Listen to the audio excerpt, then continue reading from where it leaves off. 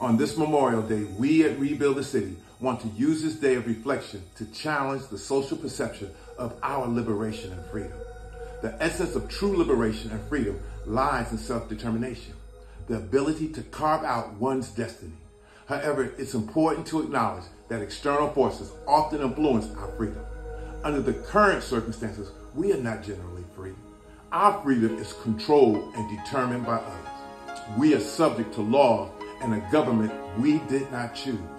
Our livelihoods and jobs are in the hands of others, and we are forced to abide by their rules and directions. This is not genuine freedom.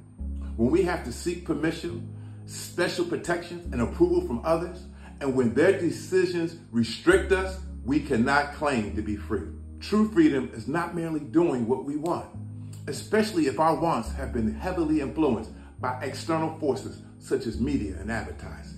The media in particular plays a significant role in shaping our desire.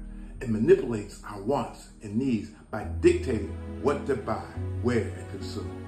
This awareness of external manipulation is crucial. So if others determine our wants and needs, we are not generally acting freely. We have been coerced into pursuing material possessions, resources, and certain pleasures that ultimately benefit only them. This begs the question, why is everything we desire owned by somebody else? Therefore, we at Rebuild the City contend it's only in Christ that we can truly be free. According to Galatians 5:1, it is for freedom that Christ has set us free. Stand firmly and do not let yourselves be burdened again by a yoke of slavery. Let's rebuild the city, because it's only what we do for Christ